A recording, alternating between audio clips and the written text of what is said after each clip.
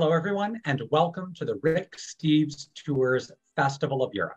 My name is Gabe Gunning, and I have the pleasure of being your moderator this evening as we take a tour through the cosmopolitan cities and charming countryside of France with our host, Steve Smith, and a very special guest. And so without further ado, I would like to introduce a part-time French resident, co-author of our France guidebook, and the OG Rick Steves Europe France tour guide, Steve Smith. Steve, over to you. I like it, Gabe. Thank you. Thanks for the introduction. It's about time this festival got to France, by the way. I've been chomping at the bit to get you off to this country, and thank all the viewers for tuning in so that we can show you this country that we have fallen in love with. Let's share screen here. Let's get going. All right. This is a picture of our tour guides, which reminds me that the most important part, I think, of any successful trip, or certainly a very important part, is the guide that you have either leading your tour, and we spend a lot of time trying to train and develop the best guides we have, or the guide leading your private tour of a museum in Paris. And when I'm researching guidebooks, I look for top guides in either category. This image is of the fun that we still have coming in front of us. There's 7 more shows, or 6 more, I think. After France, it's a definite drop. Just kidding. Ireland, Germany, Switzerland, Netherlands are all coming up. And if you like reruns, you can tune into any of them and see them as many times as you want at ricksteves.com. All right. And if you are a first time, if you've been watching any of these shows, you're eligible to win a free city tour, providing you sign into the ricksteves.com giveaway online site. And you might, with any luck at all, you could win a week-long tour to Paris, sparkling Istanbul, ancient Rome, or lovely London. Save $100 a person by signing up for a tour during the month of January. I like this image. This just takes me right there. Man, that's perfect. Speaking of tours, we have 5 different tours that we're going to be covering tonight for you. The Best of Paris in a week, the Heart of France in 11 days, which is probably with Paris, 3 nights in Paris, probably the most historic tour we do. A Western France tour of the Loire Valley to the south of France, an Eastern France tour passing through some of my favorite regions in Eastern France, and a My Way tour that I'll be guiding this year for independent travelers who just kind of want to be left alone, but want the security of a bus and a hotel and breakfast on the way, and the services of somebody like me to be your assistant guide or your escort. Here's a map of Europe that helps us situate where France is, right? It's in the center of Europe. It doesn't suffer from the extreme heat of the south, nor the cold of the north. It's a mild climate. Wine, food grow well here. And you'll see all the tours that we offer on this map of Europe. The blue ones, I think that's blue, I'm kind of colorblind, but I think those are ones that pass just through France. And you'll notice a couple of other lines of our Best of Europe tours that pass 2 or 3 days in this great country of France. To orient you a little bit to the size of this country, France is about 80% the size of Texas with 2.5 times as many people. North to south or east to west, it's pretty much 600 miles either way you go. If you look at, I'm going to move this cursor to see Paris down to Aix-en-Provence, that's an hour flight. It's a 3-hour bullet train, an 11-hour drive in your car. Don't drive long distances in France. Take the train or the plane. Some things don't change. For 36 years, I have been teaching Rick the art of French living, while he has patiently taught me the science of guidebook writing and tour guiding. Together with our expert editing staff, we have created books, maps, podcasts, audio guided tours, anything, phrase books that we can get our hands on to help independent travelers navigate this beautiful country. Speaking of beautiful country, here's where you are, monumental France. It's blessed with such a variety of scenery, from exquisite Paris in the north, dramatic, to, well, I skipped one there, to the Riviera capital of Nice, sparkling in the southern eastern part of the country. You'll pass pastoral scenery in the north, like here in Normandy, to rock-sculpted villages in the south of Provence. You'll also see 2 distinctly different coastlines if you enjoy this country. The Atlantic its rugged coastline, which faces over to jolly England on the western limit, and the warm, balmy waters of the Mediterranean, hospitable to cactus and other desert-like plants. Such different looks at oceans and seas. Does France have two opportunities for that? And if by chance you insist on seeing the tallest mountains in Europe, you must go to France, not Switzerland, and go to Chamonix and glide over or past Mont Blanc, 15,770 feet tall, the centerpiece of the Alps that border the eastern edge of France.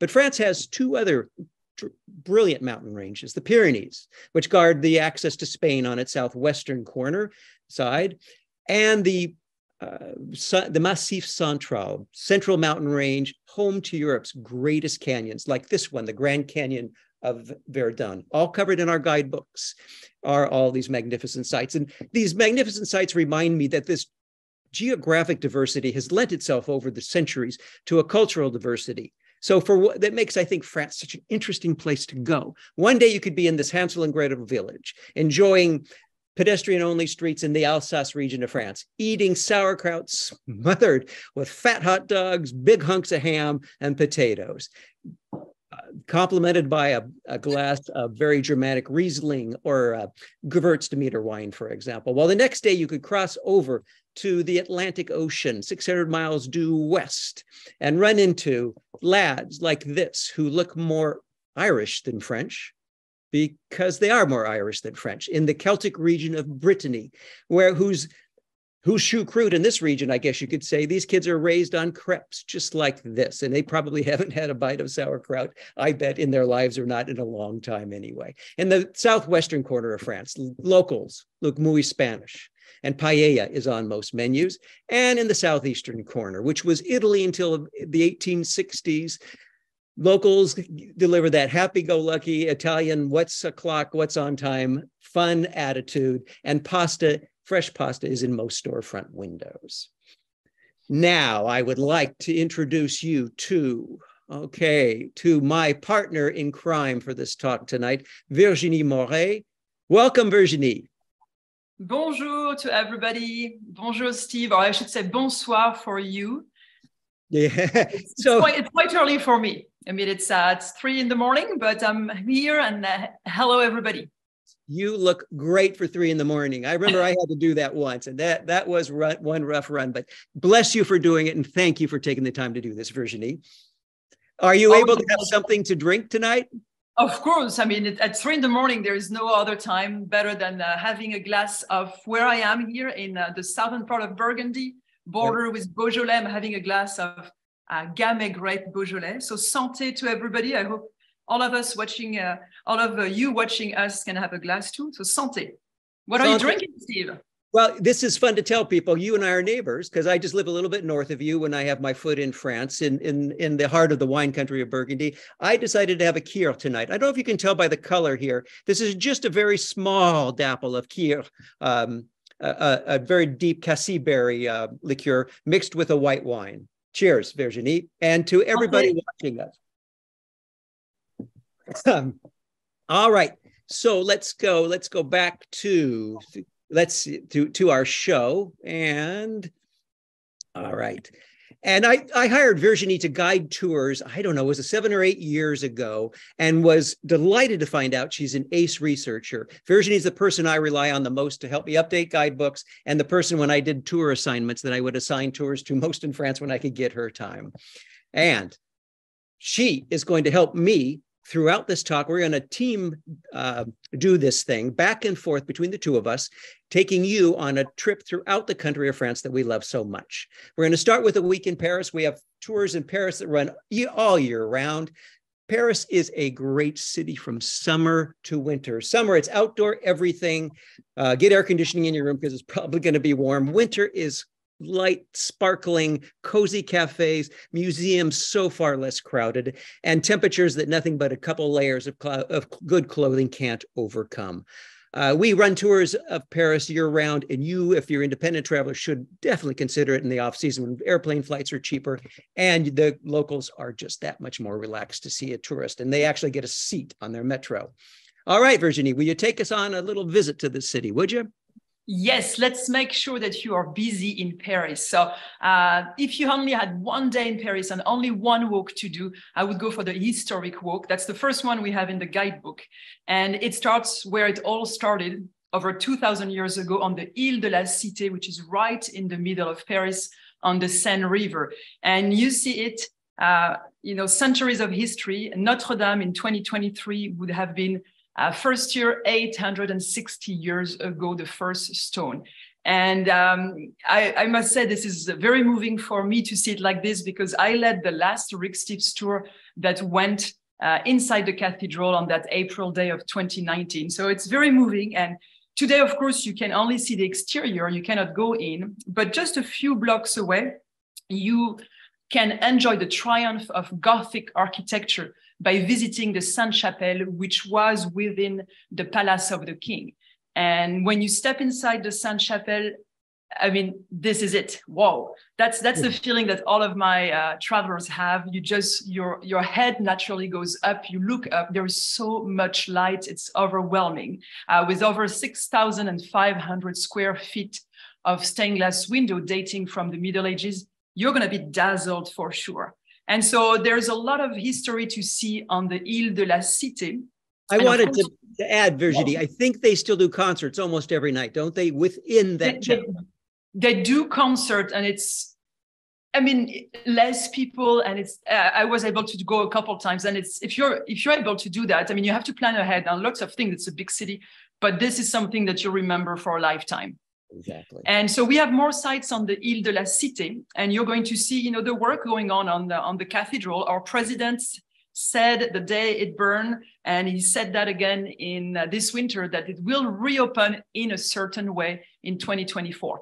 But once you're done with the Île de la Cité, you're going to cross the River Seine, and you're going to be on the left bank. And the left bank has been and still is the artistic and intellectual spirit of the city. As you can see with the Shakespeare and Company bookstore that has attracted American writers since the beginning of the 20th century. And this is in the Latin Quarter. And when you walk through the Latin Quarter, the end of your walk will lead you to the Luxembourg Gardens, because you do have the right to rest your tired feet in this city with a beautiful garden and just enjoy those chairs, watch the Parisians. What I love to do there is just, look at the fountain, and you'll see kids playing with, toy boats, sailboats, pushing them with a stick, and they're not playing with an iPad. And that's the beauty of Paris. This also reminds me, Virginie, that I want to remind American travelers to stop, slow down, pace yourself. France rewards travelers who choose a slower pace.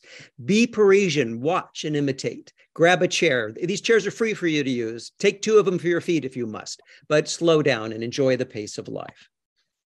It's a beautiful city, and you actually are not far from the Louvre Museum. And talk about history. This was the second Palace of the King after the Sainte-Chapelle area. And what I love about visiting the Louvre is that you get to see the modern Paris and then centuries of art and history. Now, when you go to the Louvre, you have to have a plan, because with over 30,000 pieces of artwork, you cannot see it all, or you have to come back, which is not a problem. But you want to use a guidebook, hire a local guide, and see the highlights. The Venus of Milo is one of those. I mean, this is the golden Greece. And you turn around this statue, you have the harmony, the balance. It's just, pure art. Now, another famous lady of the Louvre is, of course, the Mona Lisa. And she won't leave you indifferent. You may think she's tiny, but for sure, you'll have to have a look at it. Now, you can spend hours in the Louvre, and after that, you need to be able to enjoy the outside of Paris. Just a few blocks away from the Louvre is the Marais neighborhood, with the beautiful Place des Vosges and all of those aristocratic mansions. And the beauty of Paris is in the outdoor. This is a very trendy neighborhood with art galleries, cafes, shops, but it's still full of history. This used to be, and is still today, the Jewish neighborhood of Paris. So you will be walking into scenes of people, Jewish people, and it's also the gay neighborhood of Paris. So very lively in the evening. Now, my favorite neighborhood I love the Marais, but my favorite is Montmartre. So you leave the river, you go up the hill.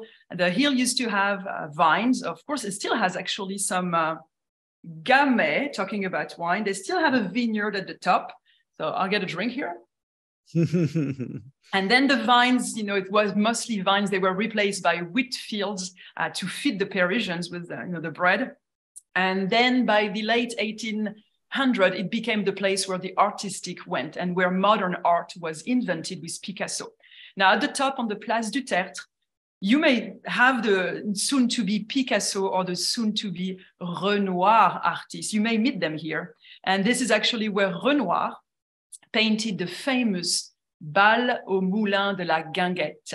So this catches the spirit of Montmartre, what the artists were looking for. And of course, today it's different, but you still get that glimpse of a village life when you are in Montmartre. And actually, the people who live in Montmartre, even though it's part of Paris, they don't call themselves Parisians. They call themselves the Montmartrois, which might be the hardest word you ever try to say. Can you say it, Steve? Montmartrois. Montmartrois. And thanks. I can. And this just reminds me, what I love about France is you can go to these places like the Moulin de la Galette that inspired those rebels, those impressionist artists to paint in the style they did and be moved the same way they were, even if the costumes have changed over the years, right?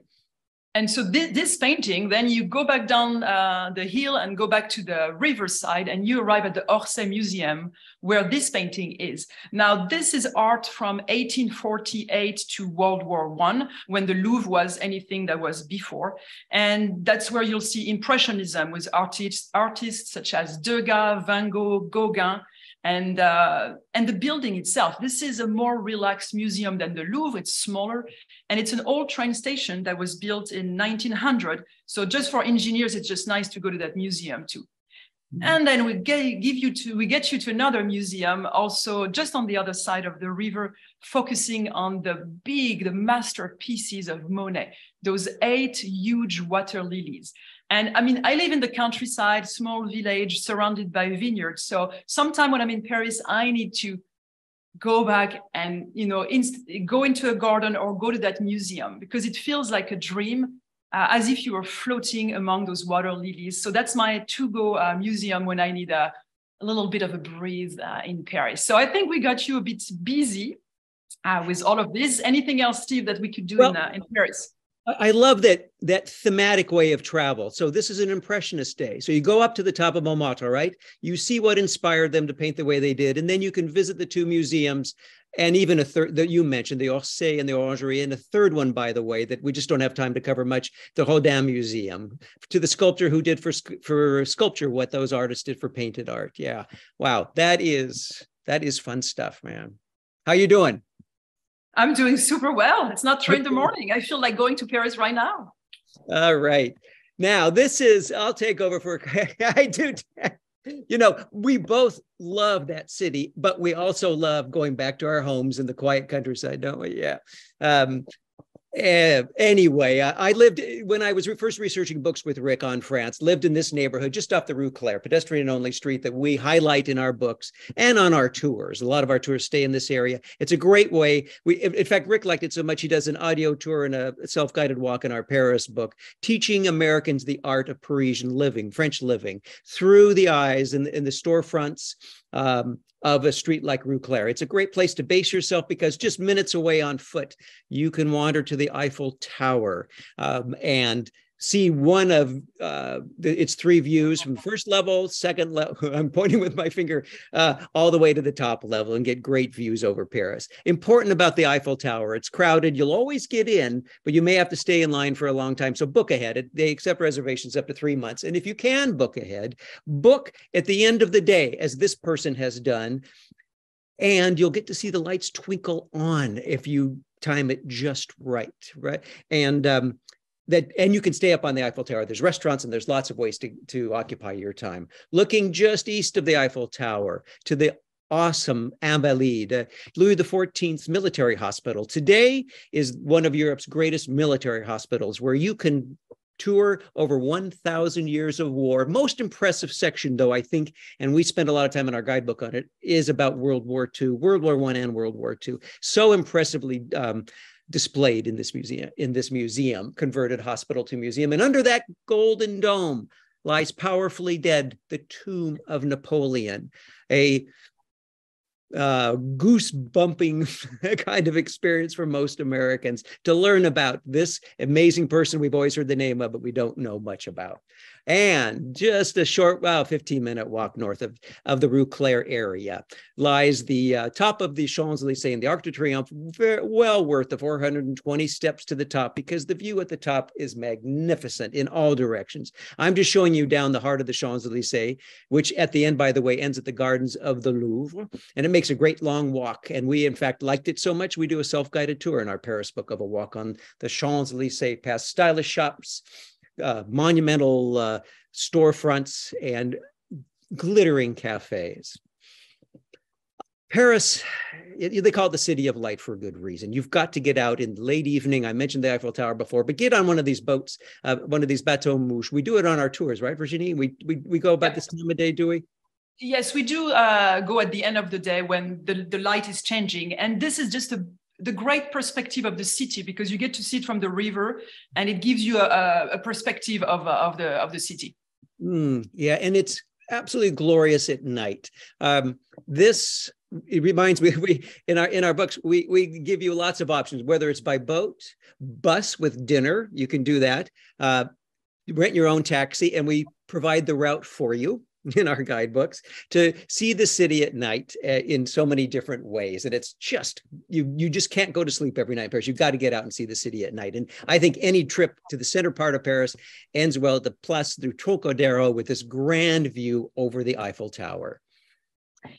And from Paris, you do have day trips, excursions that you can do. And of course, maybe the most famous one is going to Versailles, just 1 hour door to door from your hotel room to the Palace of the Kings, the main kings that lived there, Louis XIV, 15, and 16.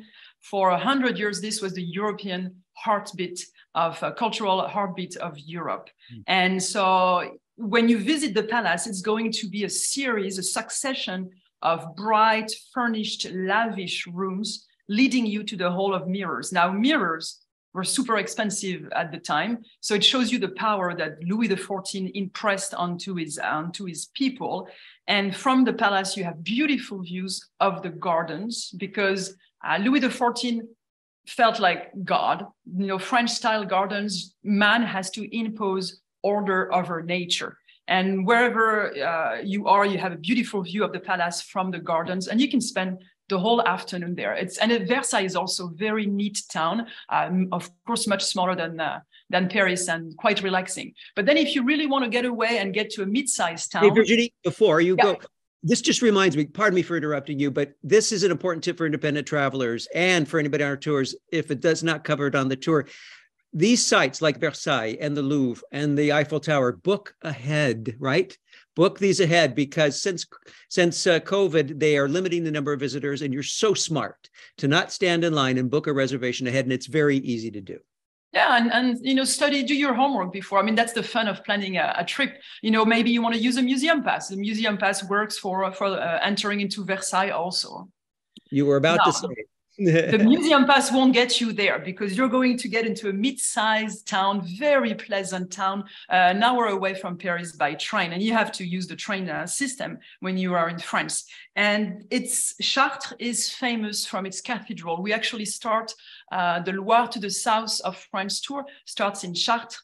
And we get to visit the cathedral, which is the best example of pure Gothic architecture. Mm-hmm. And it was recently renovated. It's beautiful. And you want to make sure that you pack your binoculars for that tour, because you want to get close to those stained glass windows. I mean, 2/3 of them date from the 13th century. And so you'll have lots of stories to read, stories of the Bible. But what I would do is not just visit the cathedral in Chartres. It's worth staying, overnight. It has a lovely, very photogenic town just by the small Eure river that you see here. And by staying overnight, you get the chance to see the beautiful sound and light show that we have over dozens of buildings in the city. Now, the main attraction of the show is over the cathedral. And I know when I start this tour, you know, my travelers, they're jet lagged. And if it's June, they don't want to stay until 11 o'clock to go see that show. You know, a sound and light show, it's going to be tacky. It is far from being tacky. We have schools of engineers in France just working on those sun and light show, and people always say it's worth staying up. Don't you think so, Steve? Absolutely. I love Chartres. I just really like stay. It's a lovely town. In fact, and it's also a place that's worth hiring a guide, I think, independently or with our tours. I think we use a guide to understand this truly important Gothic cathedral, right? And I'll take us outside the region of Paris now. Let's go due west. What do you say? Let's get out of the city and into the countryside, following the Seine River west. It's a glorious drive oops, we just went one too fast, to the small village of just on the tip of Normandy. That's where we're going, due west of Paris, to visit the home of Claude Monet at Giverny. That G is soft. What I like to call the Camp David of Impressionism, where Claude Monet spent the last 40 years of his life cultivating his flowers and his art that you can appreciate today. Best to reserve ahead. Strategize. You can day trip it from Paris perfectly well. I think our books do a good job covering that, or use it as a stopover en route to destinations further west, like about an hour and a half or 2 hours, further west to the beautiful city of Bayeux. If you're on your way to the D-Day beaches, I think this town makes probably the best base for visiting the D-Day beaches from, but there are other good ones too, with a cathedral that's far outsized for the small town of 10,000 people that looks mostly like this with that grand cathedral. And shockingly, with some power for a small town as it is, heavyweight sites like the Bayeux Tapestry, the 70-yard long linen embroidery that tells us frame by frame of the dramatic victory of William the Conqueror over Harold at the Battle of Hastings, launching France and England into 400 years of conflict not to be resolved until the 100 Years' War. But for most people, I think Bayeux is the jumping off point, just minutes from the D-Day beaches. The first city to be liberated by the Allies, by the American Allies, in fact, was Bayeux. The D-Day beach coast, 54-mile long coast, is lined. It's so peaceful today. When I look at this image, it just reminds me how things can change, right? And you can still see memories, though, boy, as you wander those 50 miles of coastline, of military embattlements, brilliant museums. Honestly, and for Americans, you guys, this is one part of Europe where your history is involved. You're going to see and be well received, because Americans had a lot to do with the liberation of France and Europe, and started right here on the D-Day beaches for much of that liberation. Museum to the Paratroopers here in Sainte-Mère-Église is a powerful, good site to visit. I love seeing the museum at Arromanches, where the artificial harbor was constructed overnight, surprising the Germans, who thought they would have taken an existent port, and visiting the village today. I think some of our tours even stay in this village too, Virginie. And right. You can see the break. Go ahead, Virginie, will you?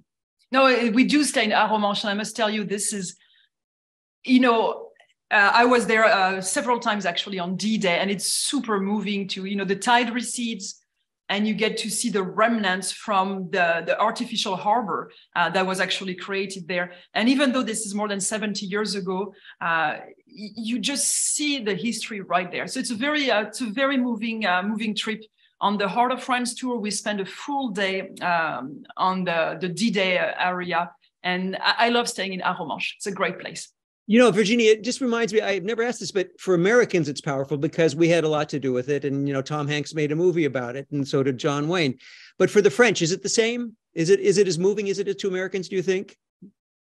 It is part of our history. It's, as a kid, we learn from a textbook. And when we learn about World War II, we actually do a field trip. I grew up not far from there, and that's where we would go. It is moving. And people still thanks American these days when they see them in Normandy, in that part of Normandy. I love it. All right.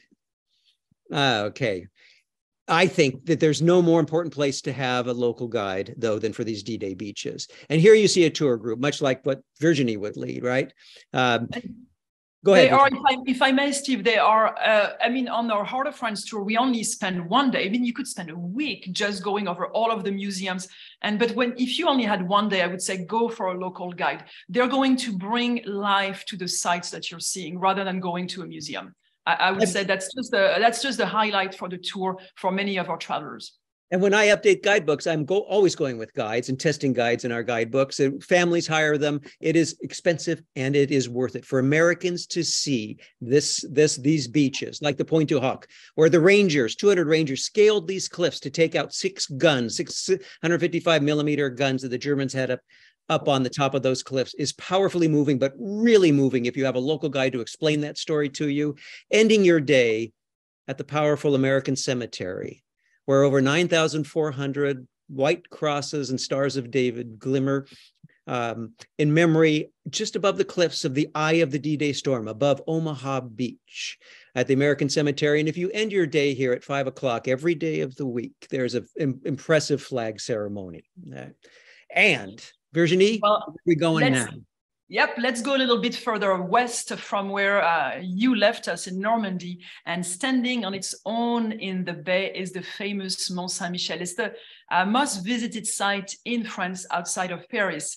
But the good thing is that you do not have to wait for that tide to go away, like on this image, to reach the Mont Saint-Michel, because for the last few years, they've had a sleek causeway leading you to this island where there's been an abbey, a Benedictine abbey, for 1,000 years. And so you'll get to explore the village. It's traffic free, lots of pilgrims. It was a top pilgrimage site in the Middle Ages.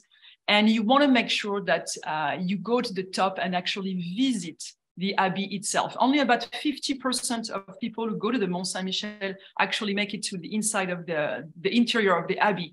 And, you know, grab our guidebook, hire a local guide. But I mean, it's impressive to understand how they were able to build such a structure on top of a rock. I mean, this was nicknamed at the time by the pilgrims in the Middle Ages, the marvel, in French, la merveille, because when they would see it from a distance, they would just be marveled by it. So, and you'll feel that way too. And you want to go backwards quickly, just to say, arrive, I like this rhyme, arrive after 5. Avoid the first jam and spend the night like we do at the Hotel Mouton Blanc, or where we sleep on the island or sleep within a short hop of the island. So you can do this, right? That's exactly what you want to do, because you want to enjoy less crowds. We arrive around 4-ish, and then we leave in the morning with the groups. And we're divided into small hotels because, of course, there is no major big hotel on the island. And then we get to enjoy the next view that's coming at night. It's just perfect. And if you time it well, I mean, don't spend too much time trying to time the super tide. But I've been lucky to be on the island when it's super tide, and it actually becomes an island again, surrounded by water. And you actually, if you wanted to leave, you have to wade through this much of water. It's just moving. I mean, I grew up not far from there, and each time I go back there, I just, you know, it's wow. I just love the Mont Saint-Michel. But so I grew back not far away, and actually an hour away from the Mont Saint-Michel in Brittany, which has to be the less explored part of France, the Celtic part of France. It's culturally very, very different. The language, the culture, the food. I actually was born 10 minutes away from the town of Dinan. You see the lower part of Dinan. And Dinan is a great base if you're driving a car to explore Brittany. Beautiful half-timber houses where you see a crêperie with another crêperie and another crêperie. As you can see on the sign here. You don't get tired of those. It's like pizza, right? And then you explore the coast. And this coast, we call it the Emerald Coast, la Côte d'Emeraude, because of the color of the sea. It's immense cliffs, beautiful white beaches, and historic sites like you have here of the castle of the Fort La Latte. So this is my place where we don't go there on tour yet, right? But I love to research, because when I research in book research, for Rick in Brittany, it just gives me a different perspective, a different look on the place where I grew up. So where are you taking us next, Steve? Because I leave you in Brittany, otherwise I'll go forever. Let's go about 4 hours south and a little bit to the center of the country, to the land of 1,000 castles. Strategically located sort of halfway between Paris and the Atlantic Ocean, the Loire Valley is home to kings and queens, fun summer resorts, and hunting lodges. The town you're looking at here is Amboise, and its castle that was home to Francois I, the King of France in the early 1500s, makes a great base. It's a neat little town with two important sites for your sightseeing if you just staying within the town. There's the chateau that you can see above that we do a nice guided tour of, and this wild picture of the resting home of Leonardo da Vinci, who spent the last 3 years of his life in Amboise, when Italy was kind of a crazy place. He was moved up here by King Francois I, and everything Italian was popular, including Leonardo da Vinci, where he could just create for the King of France. I like to say Francois I brought him up to Amboise just to be smart for him and create. And this, you can visit his home, the Clos Lucé, the House of Light, and so many of the inventions, wild inventions, even like the space capsule, the tank that this guy thought of from the storm patterns of his brain 500 years ago. What you're looking at here is this sort of octopus-like slingshot used for military purposes. I'm not sure it was ever used that way, but they've recreated a lot of his inventions from drawings that he made.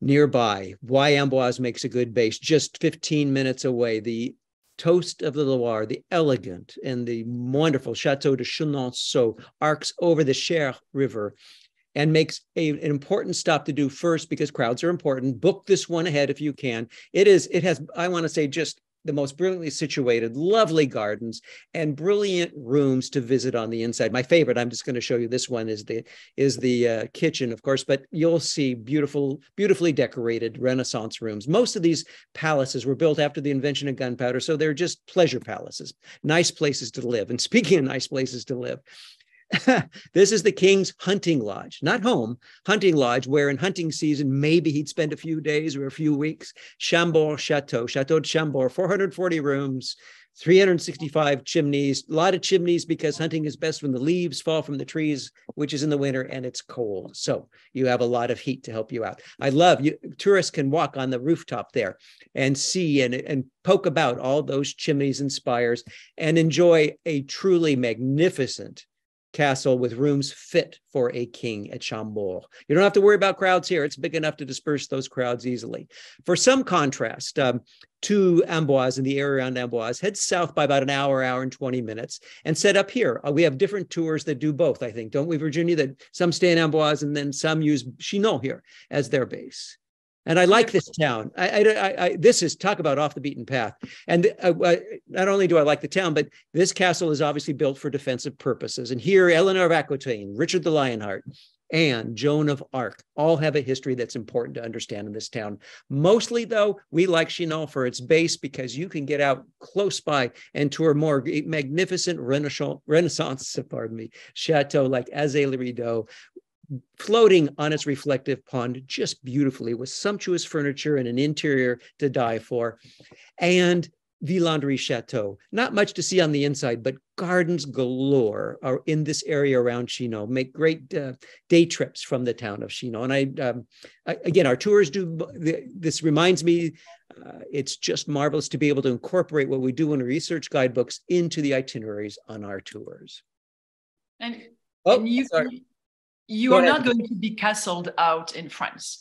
We do have lots of castles. I get the Loire Valley is nicknamed the Valley of 1,000 Chateaux. And where I'm taking you now is further south in the Dordogne Valley, where we have other castles, but completely different, not for entertainment this time, but for pure defense. And so the Dordogne Valley is that blend of natural and man-made beauties. You have fields of walnut orchards, cliffs, forest, and then that beautiful river that during the 100 Years' War separated France with England when the English had a foot in France. It's no longer the case, but and so when you discover this region, which feels really far away, you want to be based in a city like Sarlat, especially if you don't have a car, because the train gets to Sarlat. If you want to explore more, the best is to rent a car in the area. And Sarlat is just beautiful. It has seductive small alleys. It's pedestrian friendly. And you want to time your visit, and everywhere in France, you want to think about when is market day. And on Sarlat, it's on Wednesday or Saturday. And each time I'm in Sarlat on tour, and if I'm on the phone with my mom, she'll say, "Oh, you're in Sarlat. Don't you remember as a kid we brought you there?" Of course, I don't remember. But now, as an adult, I do get to enjoy the beauty of the market. And on the next slide, I think you have Steve here. I mean, look at that. The variety of saucisson, what you call salami. No, do you call it salami? I mean, what a name, no. Saucisson. I don't know how many varieties you have here, but Sarlat, Dordogne is for the gourmet. I mean, we have geese and ducks, truffles, other types of mushrooms, walnut, strawberries, and very strong, full-bodied wine. But it's not just an area for gourmet. We also have history that goes back many, many thousands of years ago. It's the highest concentration of prehistoric sites in the world, in the Dordogne. This is where first Cro-Magnon was discovered. And the word Cro-Magnon is actually coming from the local language. It means big caves, and you get to choose from several caves, and the prehistory buffs you won't get tired. You could choose from going to the world famous Lascaux with painting that are 18,000 years old, and of course today you see a replica, and the replica was just opened in 2017. Top-notch technology, top-notch science, artists. I mean, I've never been in the real cave, but it looks as if it would be the real cave. Or you can decide to go to maybe lesser known cave, if I must say, like the Grotte of Rouffignac, the cave of Rouffignac, where this is where we go on our tour. And I must say, sometimes I have people like, "Oh yeah, prehistory, okay." And then we get on a little train, all of us, like train from the 1960s, and it's all dark, and we arrive at the end of the cave, and the guide takes a torch and lit the ceiling, and here you're face to face with like a rhino like this that's been engraved in the rock by our ancestor 15,000 years ago. And it's moving. Even if you don't know anything about prehistory, being face to face with the first art, I just love it. So this is the prehistory in action, but also you want to have some fun, huh? Not just the prehistory stuff. And the Dordogne River is just refreshing. And you go downstream, you see beautiful castles on both sides of the river. And it creates a group spirit on our tours. It's just a lot of fun. And then you'll end the canoe. I had to stop you. This is funny. I'm looking at this image. This was the first ever France tour done. Really? Every year I did that in. And this is the tour group from that year. And I had kayaked it before, but canoed it, but never with a group. That was a trippy experience. Can I make it down with 25 people behind me? We do lose some people, but it's okay, right? Well, and then, we end, as you know, at the Châteaux de Baynac, just a great way to end. But this region of the Dordogne is, people always ask me my favorite regions in France, and I don't want to say, but boy, this has to be one of them. It's just your first image, just so naturally beautiful, right? And you have those caves, I mean, up to 30,000-year-old paintings. I mean, that's mind-boggling for most people in the world to imagine. And then you can have some fun, just as you said, on those kayaks. And so where are you taking us now? We're leaving southwestern France. No, I think we're not done with southwestern France. No, you're still going, girl. I know. I mean, talk about imposing castle. This is the fortress, the world fortress of Europe, the town of Carcassonne.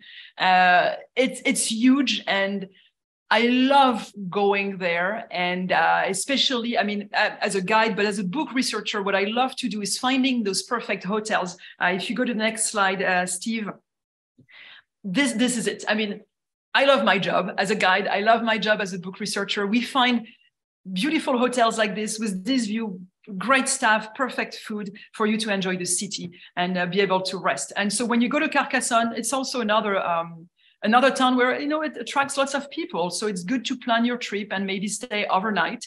The only big site is actually seeing the walls and maybe visiting the castles. And then, of course, you're going to eat.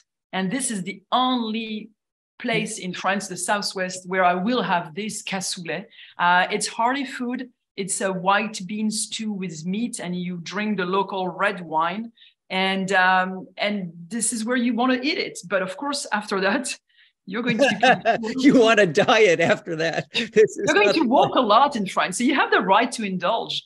But what I love to do on my tours is take my group after that big dinner, and we walk down to the lower part of the town, and it's beautifully lit at night. It's just a surprise. I tell my group to just, look at the ground. I turn them around, and then I said, now look up, and it's impressive. I love Carcassonne. And this is what you see. This isn't some Disney thing. It is taken probably with my iPhone. I don't know who took this picture, but this isn't some constructed image. It really looks like this. If ever you wanted a fairy tale castle at night, wow, Carcassonne. Exactly. But I think we're going to move to the southeastern part of France now with you, Steve. Shall I take over? All right. Yeah. Just a few hours due east at the same latitude as Languedoc, the area you were just in. And by the way, you were so close to Spain at that point, right? That you can almost, smell the paella, right?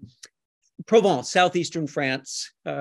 Boy, land of marvelous scenery. If you're in the right time of year, late June, July, you get to see the lavender fields bloom. It's a gorgeous region of beautiful scenery, small villages, and great cities. Provence is surprising to a lot of people because of its cities that are so interesting. I think one of my favorites is certainly Arles, and we highlight it in our guidebooks. And here in Arles, a city of about 50,000 people, makes a great base for starting your sightseeing in the magnificent region of Provence. And that reminds me, we have a guidebook just on this region with the Riviera. We thought it was so important to cover in more detail. Here, looking at the city of Arles, you have the best sense of the Roman history here. You can tour the Roman theater in the center of my picture. And off to the left, if you look carefully where my little cursor is going, is the Roman theater for the more artistic types who liked, I don't know, plays and musicals rather than gladiator battles, right? What's cool about Arles, and I wish other cities in Europe would do this, is they've created a museum that you can visit that puts together what this city looked like 2,000 years ago. Then you walk out and visit it. There's the arena. Yep. Oh, there's the theater. And and here's the scale of the city, which is amazing, by the way, because 2,000 years ago, there was twice the population. There were 100,000 people living in Arles, where today there are only 50,000. What city do you know of has lost half of its population? That's an amazing accomplishment during the Roman Empire. The museum also reconstructs in these models, these big scale models, like the theater where you would go to see plays, et cetera, and gives you such a better understanding when you wander through the streets of Arles. Similarly, and you visit the arena today, which once again hosted gladiators and today hosts matadors. There are both at certain times of the year here. Most of them are fun and silly events, so you don't have to worry about seeing a bull being hatcheted to death or whatever. They're mostly kind of almost clown-like sometimes, and it's good fun to go. The city of Arles, like most Provençal cities, I think, is a great place to wander. It looks like this. It's sunny almost all the time, maybe a little bit windy, but wandering the streets of Arles, we do a big, in fact, there's an audio tour about to come out from our walking tour of the city of Arles, principally because you can trace the footsteps of one of its more famous temporary residents, Vincent van Gogh. The art that you like of Vincent van Gogh was inspired and formulated here in the city of Arles. The sunshine, the sunflowers, the wind, everything dramatic blew this guy away. And you can go on the walking tour of the city of Arles where he set up his easel, and you can find the same. This is an easel setup. The scenes he looked at as he painted them. And you are looking today, right now, at that same Café de Nuit, right in front of you where the small 3 foot by 3 foot easel is located. We do a walking tour following the footsteps of Vincent van Gogh, and also Arles makes a great place for day trips. So Roman ruins, by the way, for Arles, Vincent van Gogh sites, lovely town to wander, great base for hotels and restaurants. Nearby, if you feel like seeing a hill town in Provence, nothing is easier and more dramatic probably than the hill town of Les Baux. Go early or late to avoid crowds. There's a great castle you can visit and wander through the old town. Lovely to do at night. There are a few hotels in town if you feel like getting away. It's only about 15 minutes from the city of Arles. A half an hour north of the city of Arles is the twin capital, if you want to say, of sightseeing in Provence, is Avignon. You know, the famous nursery rhyme, Sur le pont d'Avignon, on y danse, fame. Here in the 1300s, this claim to fame was where 7 popes ruled for almost 100 years. And here is their home. This is the Vatican of France, where there was nothing going on in Rome at that time. It was all centered here. Well, there was something going on in Rome, but the power of the popes was here in Avignon for 100 years. Today, there aren't a lot. I mean, you can tour the Palace of the Popes. It's a lot of big empty rooms, I think, but there's some good views and a lot of history if you want. But more, it's a city of squares and pedestrian-only streets, big student population, twice the size of the city of Arles. Fun, lively place to wander, and also just a great base with good public transit. If you don't have a car, to visit the great sites around the city of Avignon. About 35 minutes away, I don't know, maybe certainly the most important Roman ruin you can see in France has to be the Pont du Gard here. Yeah, you can see it. Good, I have it tucked up there. This critical link of a 30-mile canal of water built 2,000 years ago. Now think about this. Before the invention of mortar, only mortar was used at the very top part. These stones are just set in place very carefully, allowed water to run for 30 miles, dropping 1 inch for every 350 feet, so as not to create too much flow for bursting the pipes at the end, but not going too slow, because, oops, otherwise you build up, what's this, Virginie? This I love. I mean, I don't know how many wow moments I have in France, and that's my country. I mean, honestly, it's a reason why it's the most visited country in the world. We actually, on our tour, we get to we actually walk where the water was. So you see how you can definitely see the stones that were built to make the passage of the water in the canal. And then all of that limestone deposit is just, well, with centuries of having the water go through. And so you tuck your head and you go through. And it's pretty cool. I mean, so we hire a guide on the tours of this, and independent travelers can do the same. But you have to book, if you're independent, book way ahead for this to make sure you get on one of those tours that takes you through the channel. Yeah.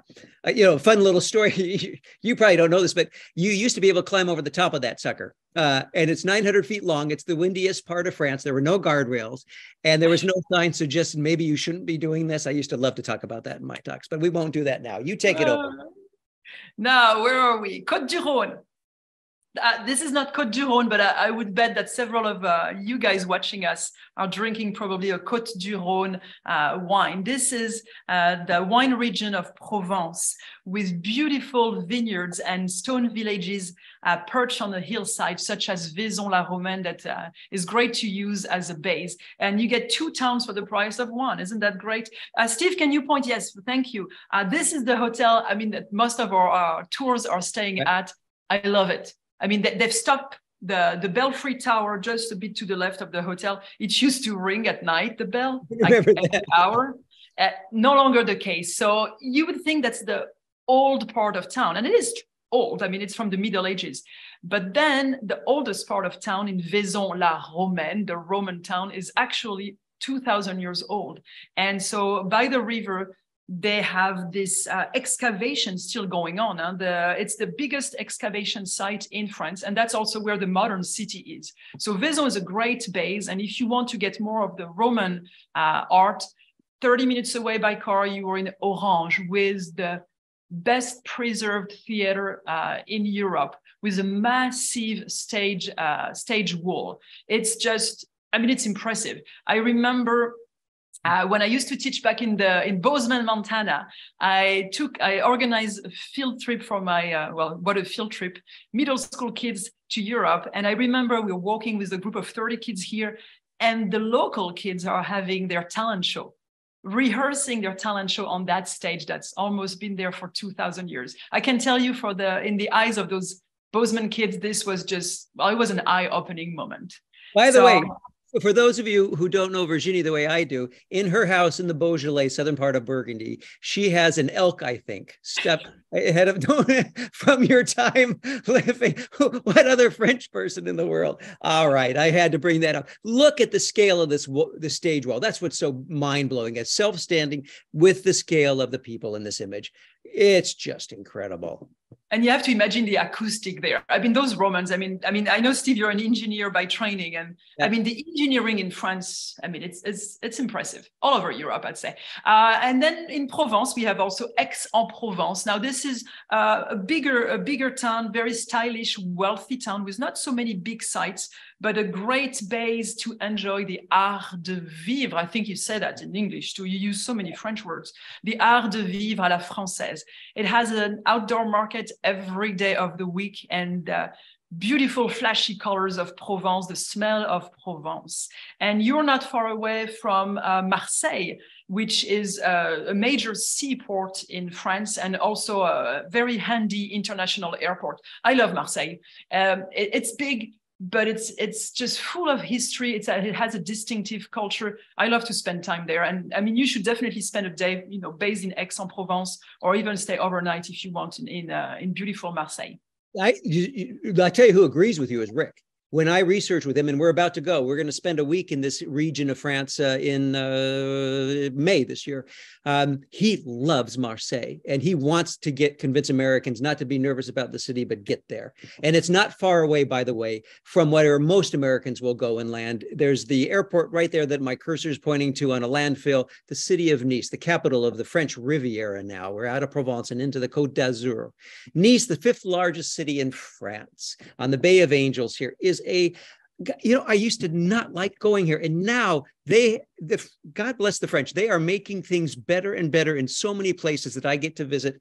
And it's thanks to getting rid of cars from the streets and squares and adding tramways like this. This image you're looking at is the Place Masséna, the central square in Nice that used to be a ring road for cars. Now there is not one to be seen. It's I love going here now. I love strolling the Promenade des Anglais so much that I did a self-guided walking tour of the Promenade des Anglais, this broad, almost Champs-Élysées, if you want to call it, sidewalk bordering the Mediterranean Ocean, classic old hotels, a great history lesson about the origination of resort or leisure time travel and tourism.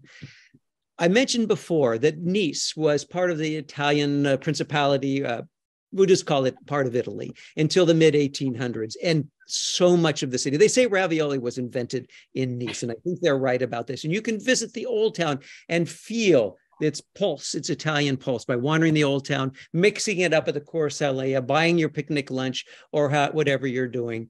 And more than just fun outdoors events like the Promenade des Anglais and the old city of Nice, so many good art museums from the artists in the 1900s, whether it's Chagall, Matisse, Frédéric Léger. There are so many museums on display in this city and area.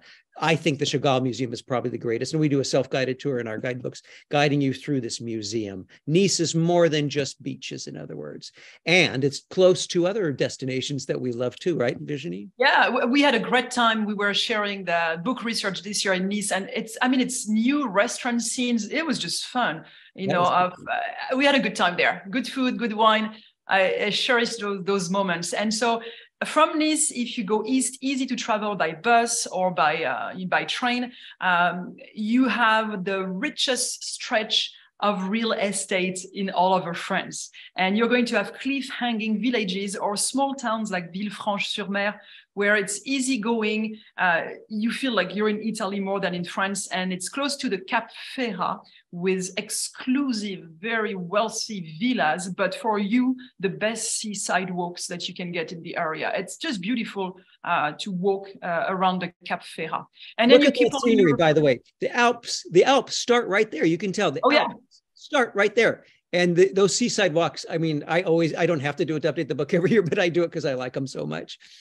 Or you could be skiing and swimming in the morning and skiing in the afternoon in wintertime. Yep. That's the beauty of the French Riviera. And then you keep on your train or your bus journey east and you arrive in Monaco. Now, this is not France. I mean, they speak French. It feels a bit like French, but this is the minuscule principality, and it has a few sites. It's nice to spend a day. You can visit the palace of the Prince Albert's palace with the changing of the guard every day, just a little bit before noon, and it attracts lots of people because the royalty is a big deal. No longer in France, but in Monaco it is still. Or you just go next door to the palace and you have this huge aquarium, which was for a long time, it was managed by Cousteau with beauty. You step out from one room and you have beautiful views over the Mediterranean Sea. And then the last big site that you have to see in Monaco is the casino, which was built when Monaco became independent, late 1800. And I mean, I've been to Vegas. This is a way to lose money with elegance. Yeah. You It's lose also money, but a heck of an economic shot in the arm to help this place turn into one of the wealthiest places in the world, right? I'm going to take us north. I'm going to move us along, Virginie, so we finish on time, and up into the Alps. I mentioned before, the Alps flow right down into the Riviera. It's astonishing. And a good fair shot north. We're going to head into the heart of the high Alps here, in the Alps, in the Savoie region, starting on the Lake of Annecy here. Annecy is how the French pronounce it, a glorious translucent lake with a bike path that you can see on the right side that circles much of the lake. A level bike ride, rollerblade roll, or walking stroll, where you can walk from village to village or ride from village to village, and maybe take your bike or your body on a boat to return to your home base, whether it's a village or the city of Annecy that we'll talk about shortly. These boats, I think our tours do cruises on these boats, don't they? You can do just an hour cruise. I prefer the boats that stop village to village because I like to get off, as I recommend in the book, and hike up above my favorite town of Loire. And this is about a 40-minute hike above Loire with this spectacular view. And by the way, most of the time there are hand gliders out there in the distance. I just took this picture. I think I was there in June this year. And little boats, and then you got to run back down, catch the boat to go, continue on to villages further up the lake. Man, that's good fun. And the best base for this area, it's 50,000 population city, but Annecy is just a lovely city. I mean, it's probably, I think it's one of the most beautiful cities in France and maybe all of Europe, laced with canals and little river walkways. It is arcaded streets, lovely restaurants, a fun place to go. And my tour, the My Way tour, spends a couple nights here. And we have our other tours that stop on the day on their way up to, because for most Americans, they got to get one with the Alps, right? So if it's the high Alps, you must slide your sled north of Annecy, about an hour and a half, and meet the city of Chamonix, where every street is named for a mountain climber or an alpinist. And Mont Blanc, you're staring right at it at 15,770 feet, towers over you with peaks hemming you in on all sides. It is the place for alpine exploration in France, and I think one of the greatest places in Europe for this. Every method of technology ever invented to get you up and into the mountains, from cogwheel trains like this one to Montanvert, get you up to the, you're looking at the white thread that you're looking at here up this valley is called the Mer de Glace, the longest glacier in France. And you'll learn a lot about how glaciers are melting. And I won't go into detail now, but it's a powerful way of understanding global warming. And it's also a good base for hiking in the area. And this, with not much effort, that's the beauty of Europe. Those gondolas and those trains do the sweat for you, and you can just top it off with these hikes up a little bit further to get these grand views like this. But the highlight, and this is the highlight, the must for most people going to Chamonix. By the way, Chamonix, first site of the Winter Olympics in 1924, right? There's a reason for it. All this that you get to see. And there's Mont Blanc, and you're going right on the edge of Mont Blanc, transferring from one gondola to another to get to 13,000 feet. And this station at the top of the world, where you and your partner can take pictures looking at the Matterhorn in Switzerland in the distance, Mont Refugio into Italy on the right side. And of course, you're based right at the border of France, Italy, and Switzerland in this image. But wow, right? I mean, you're not hiking from here. Maybe you're skiing from here if you're a better skier than I am, but man, the sightseeing doesn't end here. If thrills are something you seek, you can join your partner and dangle for 45 minutes at 12,500 feet as you cross the most spectacular border crossing into Italy, and then drop down on a similar kind of gondola situation into Courmayeur and Este on the other side of the Alps. What a way to cross a border. Now, the teacups that I like to call them are very much weather dependent. Mid-May through mid-September, many of the lifts in Chamonix. But boy, if you're there at that time of year, taking the Hillbronner teacups is just remarkable opportunity. All right, it's just downhill. Man, it's 2 hours to my house from those Alps. I love it. Go ahead, Virginie. Go ahead. This is my village. This is Burgundy, the area of France with rolling hills, quiet villages, and just what we call the France profonde, profound France. So it's just quiet and just pretty wherever you go. And so that's where I decided to settle, even though I'm from Western France after 13 years living abroad. And that's also where Steve has a home. And the good base to explore Burgundy is Beaune. It's a popular, prosperous town where you go from one wine shop to another wine shop. And it has one beautiful site, which is the Hôtel Dieu. And this looks like a beautiful mansion. However, it was a medieval charity hospital, which is now turned into a museum. And the reason to also stay in Beaune is also for its beautiful market. And, Burgundy must have the best food of France.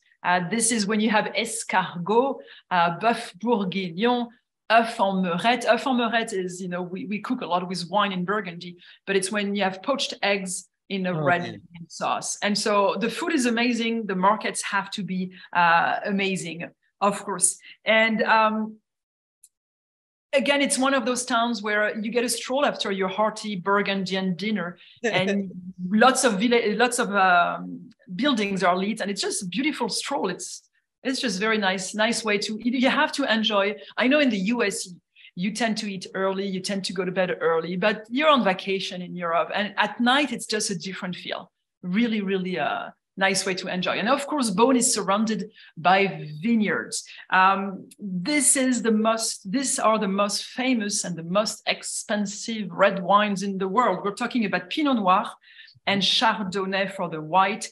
And this might be, if you don't know much about wine, you think, okay, Burgundy is going to be easy. Chardonnay, Pinot Noir, red or white. It's actually way more complex than that. But it's the beauty, because when you're on a tour, whether you're on your own or with a guide, you get to learn about the beauty, the complexity of wine. And you get to also not just drink it, you get to enjoy the vineyards. Here, Steve, on one of those quiet working roads. I don't know what your favorite season is, Rick, but I love when it's harvest time and you pick up a bike and you hear all of the grape pickers speaking all of those languages, because they come from everywhere in Europe. And this is neat. So, there's not a better place to bike. All these little lanes that you see are only used by vineyard maintenance, little tractors and trucks. And so it's like bike lanes everywhere, because there's just no conflicting traffic, right? I just obviously love it. And so does Rick. Yeah. And so Burgundy, for a while, historically, it used to be independent, and it was actually a big region that was wealthier than the French kingdom. And so there are castles everywhere. And today, of course, you have to maintain those castles. When on our Best of Eastern France tour, we go to the Château de Reuilly, we actually get to meet a count. So even though we had the French Revolution, this is Raoul. So he's wearing jeans, a shirt. Surprise! You get to meet like nobility. And so Raoul is taking you into his home, and then you learn about the wine that he makes on his estate. And it just creates a great moment, bonding, sharing wine, learning about wine. So. Oh, yeah. Oh, and then, Burgundy. Now, I know we've been taking you to many places. We talked about the Gothic age, the Middle Ages. It's very hard, if you come from America, to relate to this. And on your way back north from the wine region of Burgundy, if you're a historian, even if you're not a historian, just to understand better the architecture, you have to go to Guédelon. They're actually building a castle like they would have built it in the 13th century. I've been guiding for Rick for 10 years now. And it keeps, it's getting bigger and bigger. This is to learn about the architecture of the Middle Ages. It's great. You like that place, Steve.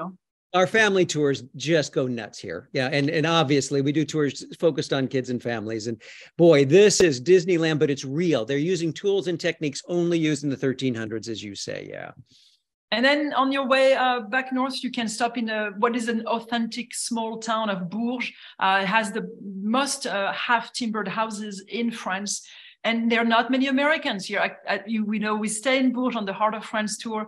And the people at the market, they're starting to pick up a bit of English, because they've had these Americans that have to feed themselves. I bring them to the market and said, here you go. If you want lunch today, you get to speak some French. And Bourges has an amazing cathedral.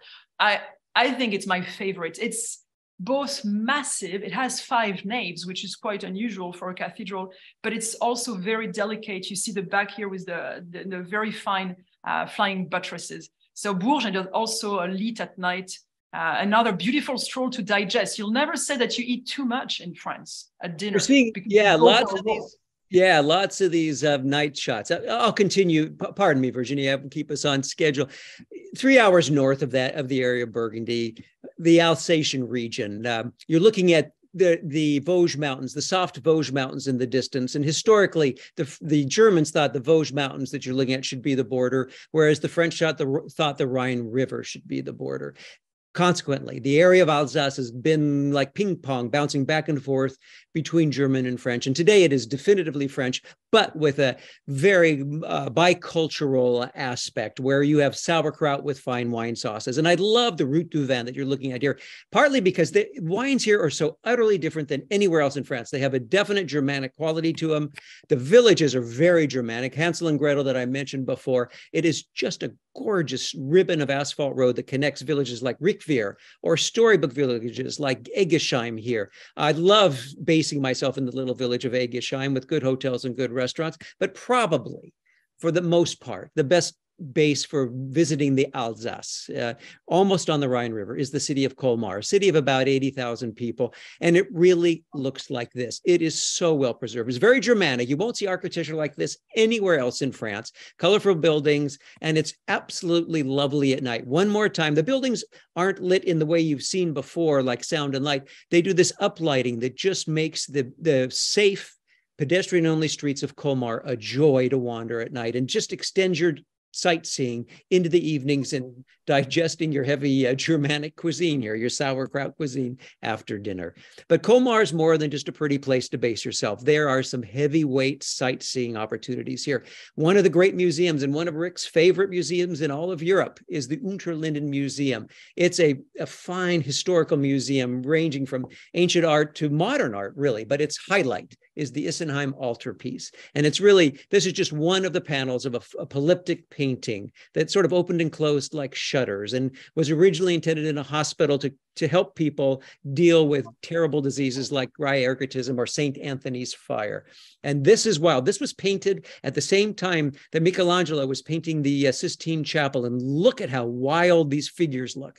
There's something going on here in Matthias Grunewald's painting that is just, and there are 5 panels that you can visit in the Unterlinden Museum. Man, this is, do you take groups in here, Virginie, when you're on tour?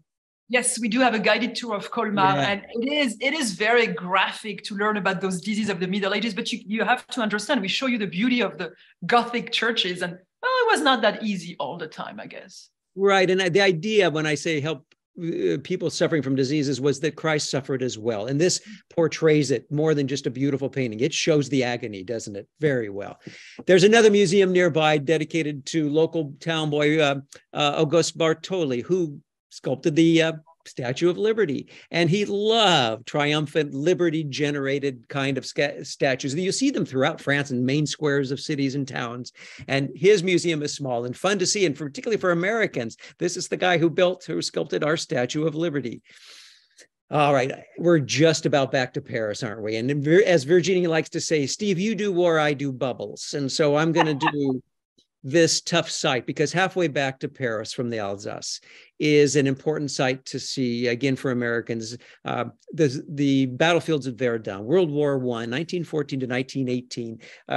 The war to end all wars, they said. The war that in this ossuaire, this house of bones up atop, this odd kind of looking building that you see surrounded by the cemetery, are the bones of over 100,000 Frenchmen and double that for the number of Germans housed in the basement of that structure. Wandering out into the cemetery and looking at the films and the museums that you can visit in one 3-hour, 4-hour, I think. Would that be about right for visiting the fields of Verdun? Do you think, Virginie, 3-4 hours, half day? That's it. A half day is great. I mean, of course, you can spend more time, but a half day gives you a good perspective of what World War I was about in the trenches. Yeah. Right. And this, remember, was a battle fought with modern technology. The first time poisonous gas, airplanes, machine guns, tanks were used, using old strategic plans of generals that just didn't work. 300,000 people would die in those trenches in the course of 1 year. That's astonishing, the battlefields of Verdun.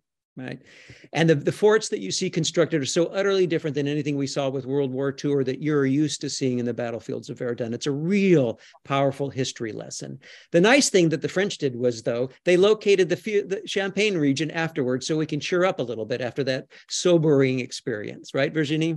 Yes, the famous Champagne, as we say in French. It's just an hour away by train from Paris, and that's a good way for us to finish our Tour de France. And to explore Champagne, you go to Reims, what you call Reims, that we call Reims. Everybody should get practicing in front of their screen, Reims.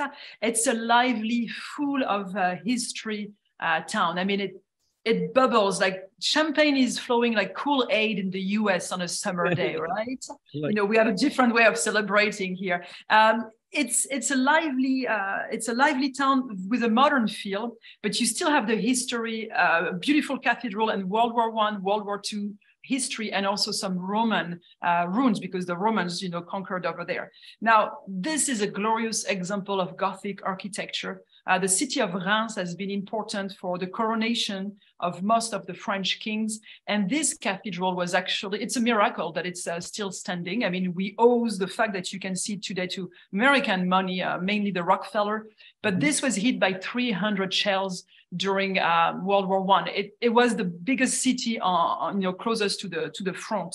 And so in addition to, of course, visiting the cathedral and the lovely town, you have to go taste some champagne, some bubbles, learn about how it's made and how it is appreciated in France. And then just under your feet in the city of Reims, you have quarries, clay quarries. And this is where they age the wine. This is where they store the wine. And so on our tour, you can tour any of the big names, Moum, Tétinger, all of those, or you can go to a not so well-known champagne brand. That's a cellar we go to and, go deep inside. And some of those cellars, quarries were actually dating from the Roman time. So here we are. We've done well in just a bit over an hour. I think it would be a good reason to pop up some champagne to celebrate our Tour de France, right? You're still on your feet. Hey, yes, and to draw a conclusion to this, so we have all the destinations we cover on our tour. Virginie and I hit one way or the other, whether it's the Week in Paris tour or the Paris and Heart of France tour. You see Bourges, Loire Valley, Mont Saint-Michel, and Normandy. The Western France tour, Loire to the south of France, starting in Chartres outside of Paris, as Virginie mentioned, going to Chinon.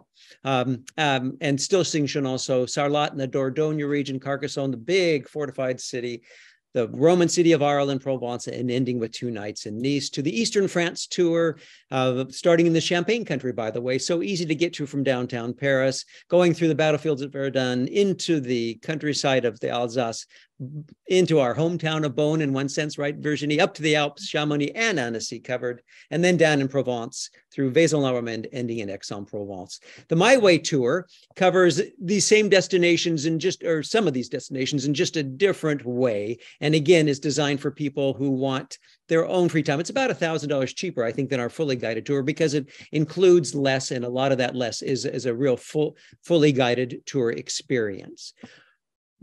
Our tours include, if you're interested in taking a tour, the most important thing is a good guide. As I mentioned before, accommodations, all the tips are covered and included, all the breakfasts, about half your dinners, guidebooks, and all of our knowledge that Virginie and I and Rick and Jean Openshaw and all the excellent book staff that we have at Rick Steves put into our books go also into the tours that we do. This reminds me that if you sign up again, you're eligible to win a free city tour, but you got to get on that ricksteves.com giveaway website to get a free city tour.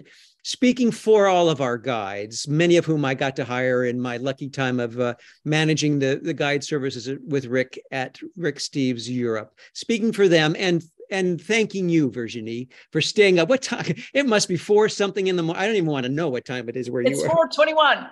421. Bless you. Thank you. And from all of us to the people who've hung in there during this talk, merci beaucoup. Bon voyage. And next on the list, I think, Gabe, is Ireland coming up, isn't it? Oh, yes. And we want to welcome, hope that you all embrace French culture as Virginie and I love to do on your next trip to France. Merci beaucoup. Thank you, Steve. And we have some great questions from the audience. First, you may have mentioned this. I could have missed it while I was typing some replies, but Ellen is wondering, what is the update on the current status of Notre Dame and the reconstruction? Is it going to be done in time for the Olympics next year? So it took over 150 years to build it. And even though we're in the 21st century and we have the best technology, it will go faster than 150 years, of course. The president said 2024 it's open because of the Olympic Games. The idea they have is the front, so the big esplanade you have in front, to be more open so you can see the facade. And they're talking about organizing a way to enter the cathedral, but it cannot be by 2024 the way it used to be before, where you had a single line to go in and out. So France, we have the Olympic Games coming, and it's, we'll see, I guess. But I mean, as I said, from the outside, it's still just beautiful. And if you want to go inside a cathedral, you just go on the train to Chartres, and you'll have a beautiful experience inside. Yeah, I agree. By the way, that's a really good point, Gabe, that I think is worth making to Ellen, is that there's so many other great Gothic cathedrals to see. I think the beauty of Notre Dame for me has always been from the outside anyway. It's setting on the river, on the La Cité. I prefer Chartres and Reims on the interior anyway. And anyway, yeah. A couple other questions about Paris, since we started our tour this evening there. Nancy is wondering, do you recommend to people getting a Paris museum pass? Even with all the timed entry things, is that still a good deal on average? Absolutely. Yeah. Virginie, you think so too? Yeah, we both agree. And honestly, the timed entry was, when things reopened, they wanted to limit the amount of the size of the people, the groups going in. And I think now, it's easy when you have a museum pass. For the Louvre, for example, you just go into their website and you choose a time, you have a pass, you don't pay a ticket, and you go in. It's still worth it. We have 2 days, 3 days, and 6-day pass that are really worth it. The other advantage, by the way, and I love this question, by the way, Nancy, thank you. The museum pass, there's so many museums that don't require a reservation, really, that are small that you might not otherwise think, do I want to spend 10 euros to get in here? It's free. You got the pass, you just flash it and walk in. Man, that's, and places like L'Arc de Triomphe, it's open till 11 at night or 10:30 at night. It works until you get to skip the line too. The Arc de Triomphe is a good example how you see that picture in the line. There are 2 lines, and you have the people waiting and the people showing their pass and just zipping through the line. So it's really a good deal if you're planning to spend time in museums. One other Paris question is, I know that there's a little bit of a stereotype that Parisians can be a little bit brusque with Americans. And Sharon is wondering, do you think that stereotype is true, or how can American visitors uncover the warmer side of Parisians? Take it away, Steve. Yeah, I've lived for 11 years in the US, and people are so polite. They were just telling me, but you're not French, you're nice. And I thought, okay. Now, Paris is a big city. It's like New York. And I remember, I didn't live in New York. I lived in Bozeman. And howdy here, howdy there. It was just strange to me. It's just a cultural knowledge. You wouldn't say howdy to people in the streets of New York, but the Parisians, as long as you follow the rules, and we are a very formal culture. We teach young kids at the age of 2 to greet people formally. Bonjour, madame, bonjour, monsieur, using the keywords. As long as you use those keywords, the people are going to open up. Now, if you go into a conversation and you go straight, a very American way of, I want this, for the French, you are the one being rude. It's just a matter of seeing things. You think the French are rude, you didn't use the right keyword. And that's part of my job. I love teaching people about culture, because we have beautiful sites with beautiful culture, but there is such a way of dealing with the French that all of those stereotypes go away. And whether it's in Paris or the rest of France, just you don't need to speak French fluently. You just need to practice, even if you butcher it. Don't you agree, Steve? I mean, you speak French, so it's easy for you, but right. But that's one thing Virginie brought to the guidebooks, Gabe, that I'm thinking is that that understanding that she just explained to you and helping us interpret French mannerisms, et cetera, in our guidebooks. Because we give, I think, good background on that same kind of thing. And I tell you, I'm the one who gets all the reader feedback, right? And if it's one common piece of feedback I get is, I couldn't believe how nice the Parisians were. I couldn't believe it. And certainly going with an open mind, that last image I showed, I used to, when I gave these talks, say that most Americans fear the waiters in their cafe. And by the end of the trip, they're going back to France because of the waiters, not in spite of them. Give them the benefit of the doubt, slow down, right? Don't expect things to happen. I had to learn that lesson. Boy, did I ever, in renovating that farmhouse, Virginie, and you'll succeed much greater than if you're in an American hurry. Mm-hmm. I know that another kind of French pastime, another stereotype of the French is that they love a good strike. And really? sometimes that impacts travel.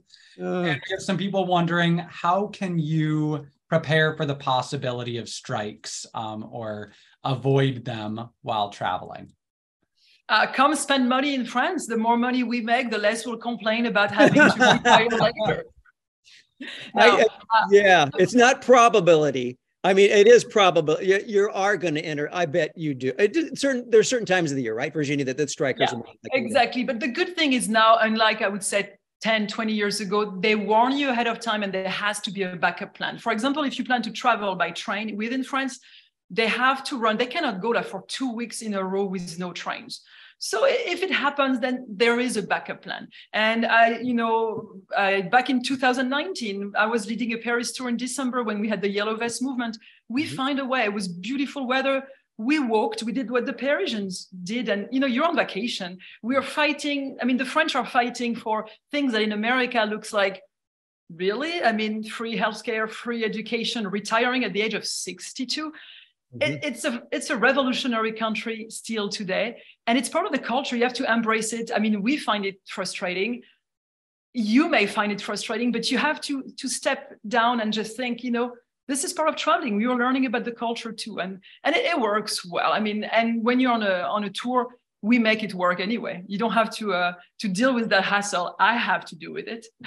I like your answer. And I also want to say, practically speaking, too, your hotelier is going to know what's happening. There are websites to avoid strikes. The SNCF, the train system, has a website that helps you navigate around them as well. But your hotelier, now, if you're staying in an Airbnb, you're not going to do as well. This is one reason I like hotels, is you have a staff there trained, and they are used to helping you navigate around the strikes. And usually they're kind of like weather patterns here. They're more bluster than they really turn out to be. Right, Virginie? Yeah, but exactly. And I mean, we're talking about what?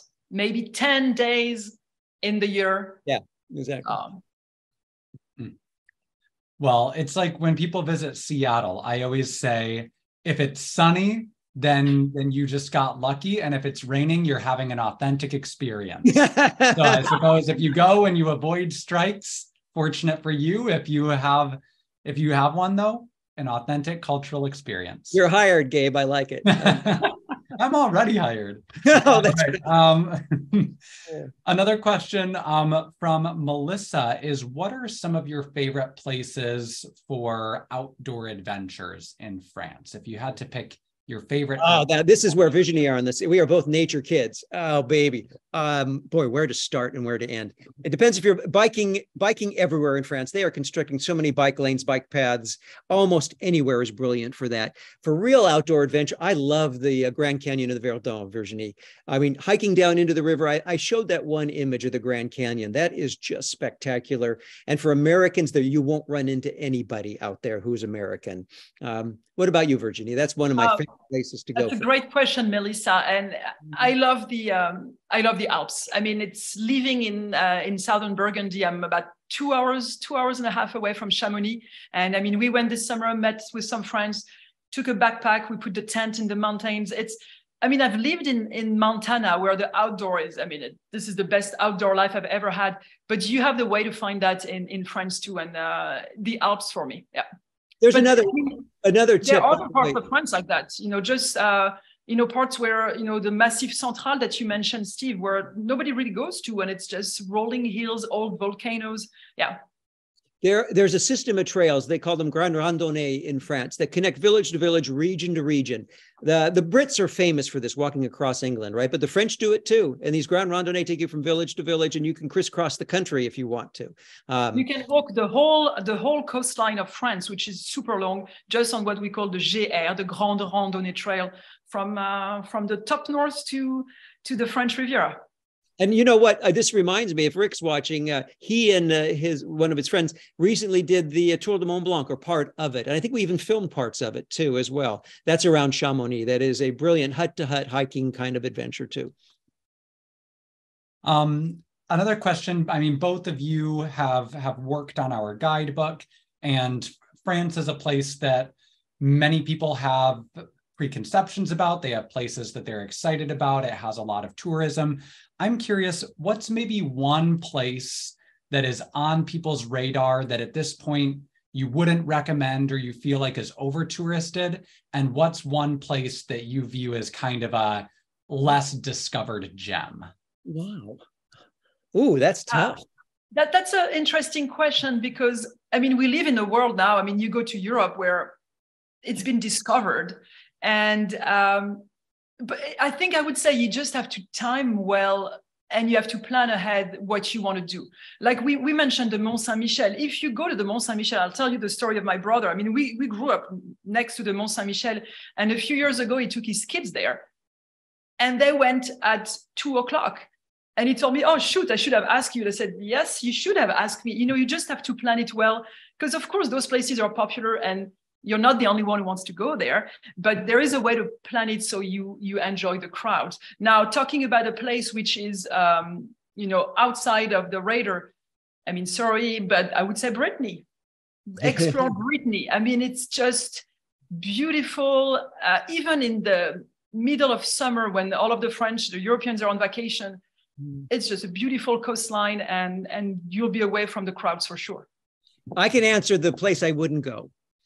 Saint-Tropez, Cannes, those places, we lowball them in the book. We say it like it is. We still have to list it, and some people really like it, so we list it. But boy, that's where in Cannes, Rick likes to say, and this is typical of Rick, you can buy an ice cream cone at the train station and tour all the key sites in Cannes before your ice cream is melted and before you've finished with it.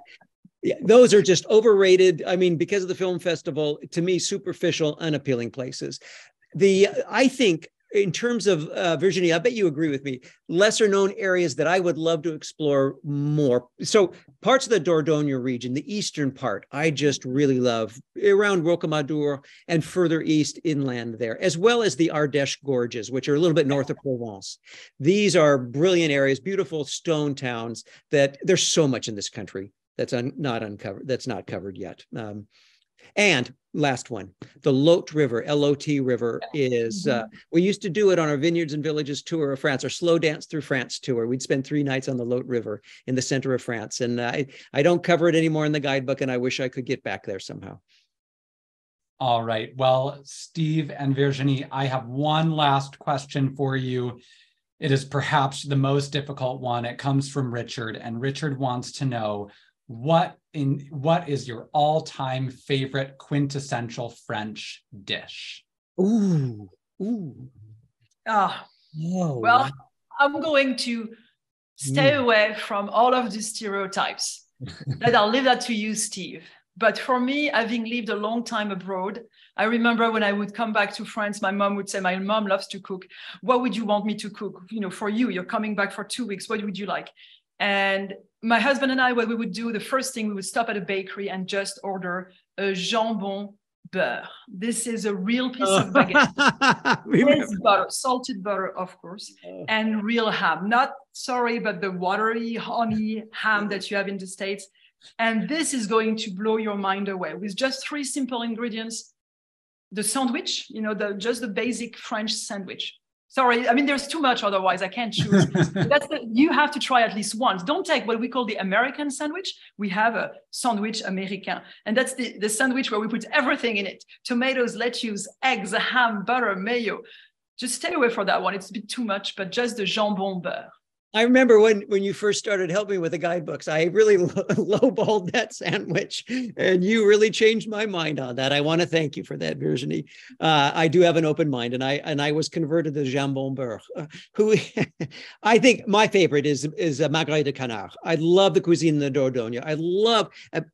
There are dishes that Americans don't eat that we just don't understand. In Seattle, we'll eat some of it, but duck is so good. And the canard, the duck in the Dordogne region, but anywhere that they serve it, or confit de canard, but magret de canard is my favorite. There you go. And a dish that Americans aren't used to. Yeah. Yeah, it's hard to find. I remember I found duck back in Bozeman, and I had to order it with special order it with the butcher. We eat duck at least. I mean, it's on every single menu in France. Yeah. Right. Well, I think Ireland is coming up next, followed by Germany, Austria, Switzerland, and a couple of other talks. And again, Virginie, bless you and thank you, my dear friend and one of my favorite colleagues, for staying up as late as you have, or getting up and being awake at this hour. I can't wait to see you when we research together in April. I know I get to see you before too long. Merci beaucoup. And to all the viewers, thanks for your participation in this and for your patience in sticking with us. Merci, Steve, and thank you to all of us for joining us tonight. Bonne nuit, chère madame. Merci. Bonne nuit. Hope to see you all tomorrow. Okay, Gabe. Good night, everyone. Bye-bye.